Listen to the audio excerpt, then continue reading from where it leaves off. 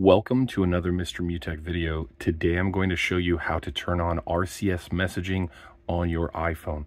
So iOS 18 provides the latest RCS messaging integration, and basically what that does is it provides a much richer environment for communication using the messaging app with Android devices and other non-iPhone devices.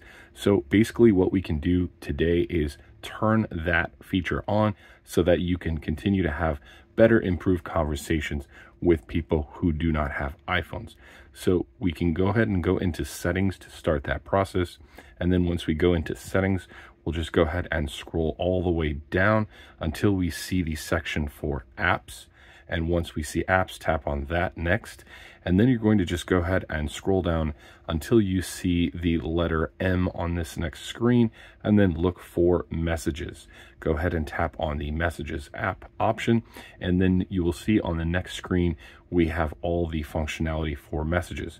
Just go ahead to continue scrolling down until you see this option here for RCS messaging.